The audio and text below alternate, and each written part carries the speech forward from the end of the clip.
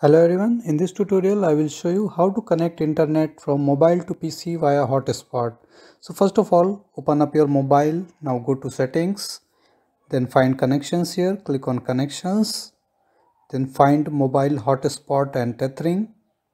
Make sure that your Android software is updated, okay? Now click on the first option, mobile hotspot, simply turn it on by sliding it to the right side, now it will turn on. Now click on the mobile hotspot and it will open up a setting just like this. Now enter a network name here. You can click on configure. You can enter a network name. You can also enter a password here. Okay. Once you enter the network name and password, click on save here.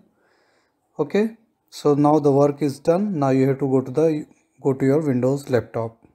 Now on your laptop or PC, you need to go to the Windows taskbar, which is right here, and click on this globe icon. If it is not here, click this little arrow and you will find it here.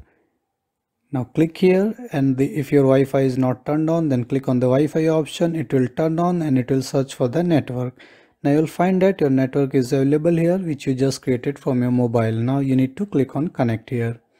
Enter the password that you entered on the mobile. Now click on next. Click on yes.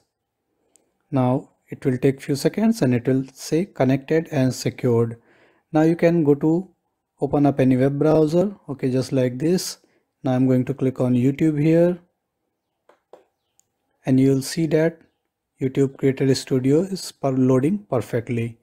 So that means your internet is working correctly from mobile to your PC. So thank you for watching. Please like it and subscribe to my channel. Thank you.